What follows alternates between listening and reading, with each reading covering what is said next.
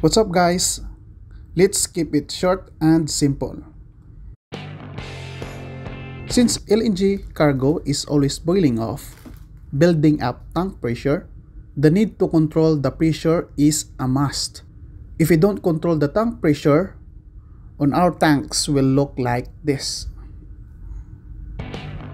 Okay, that was an exaggeration, but you get my point. What are the factors that affects the tank pressure? Number 1 is climate. Number 2, sea condition.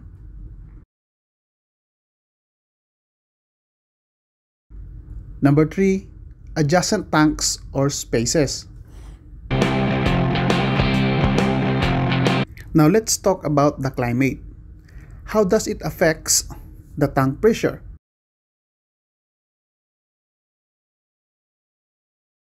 In colder area or winter, the tank pressure still rises, but it's slower. In warmer area or summer, tank pressure rises faster compared to in cold area. This image illustrates how the temperature of the surrounding environment affects the tank pressure. You may pause this video if you want to view this a little longer.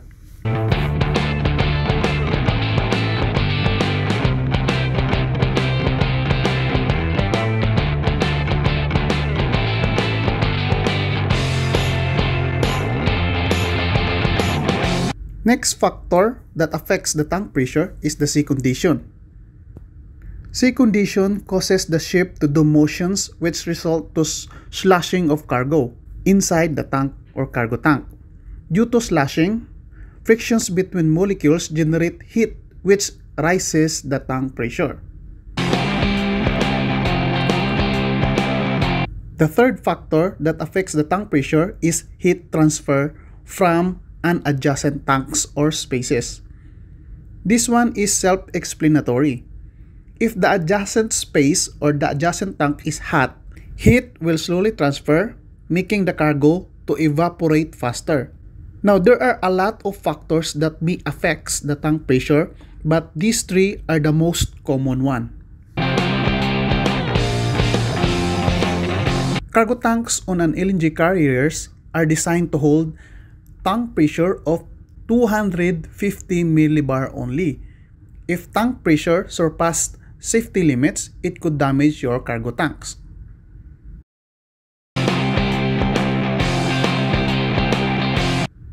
So how to control our tank pressure?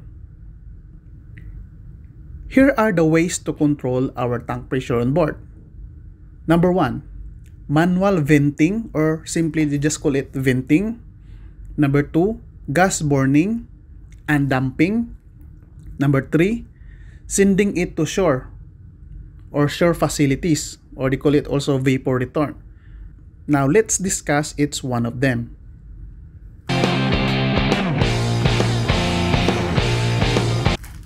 Number 1, let's talk about venting. Imagine this is your LNG ship.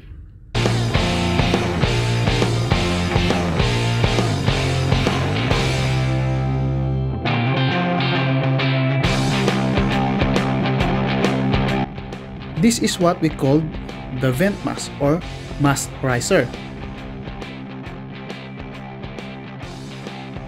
Let's say this is a cargo tank. Each cargo tank are connected to vent mass number 1. Let's say this is the vent mass.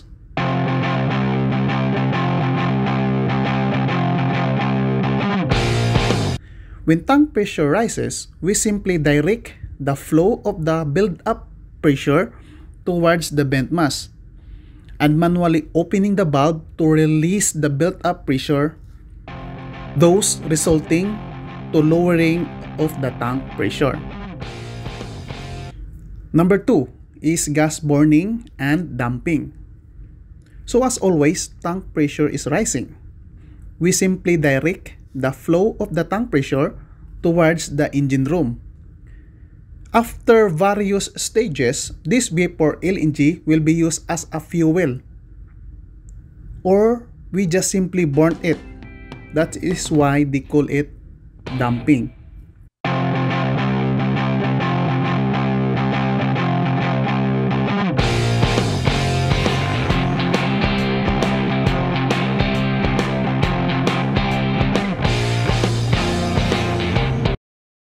The third one is sending it to shore facilities. When vessel is alongside in port, we can control the tank pressure by directing the flow of the build-up pressure of the tank to the shore facility. This usually happens during cargo operations.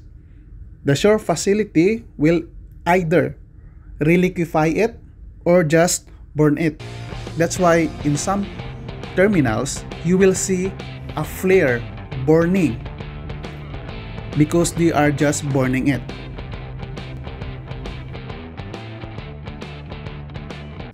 On board an LNG tanker, we have a lot of pipes on our cargo system. On our next video, let's discuss about this cargo piping system. If you like this video, please click like or you may subscribe and hit this notification bell. Thank you guys.